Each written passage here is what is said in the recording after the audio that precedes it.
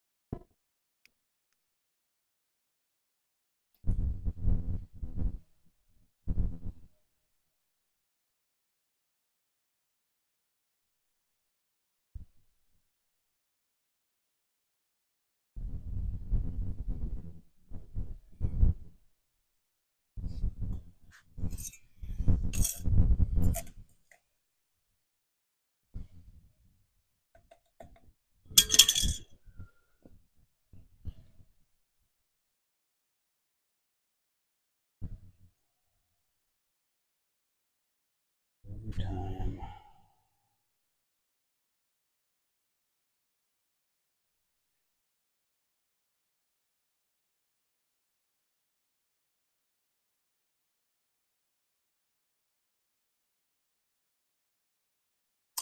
All right, so here we have our e-waste cleanup. So ended up with 4 nice ingot bars. You can see that they have some good sinkholes in it, so there was no zinc in those. Anyways, some good clean aluminum there. So with those 4 ingots and this little skull, we have about 5 pounds, 2.6 ounces, which comes to about $3.50 in scrap value. That brings our channel net worth up to about $330 and some change. So yeah, fun little melt. Make these for easy storage now. Let's take these down and I'll show you my pile here. Carry that for me, sweetie. Got my helper here. So somebody was asking the other day if they could see my stack. So I took a lot of my aluminum ingots outside.